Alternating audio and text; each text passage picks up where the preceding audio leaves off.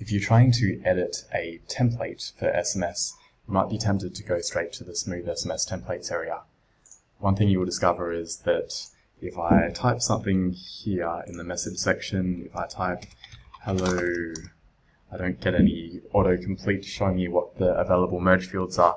That's because it's not really recommended to do it here. We actually plan to hide the templates from this screen because you can't, for example, add it for deals and you don't have the merge fields.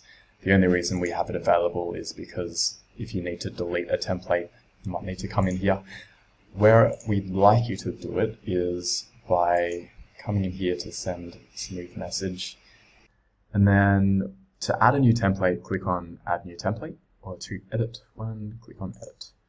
And you'll see here that you can choose from deals, and that if I press the hash, then I've got the merge fields there.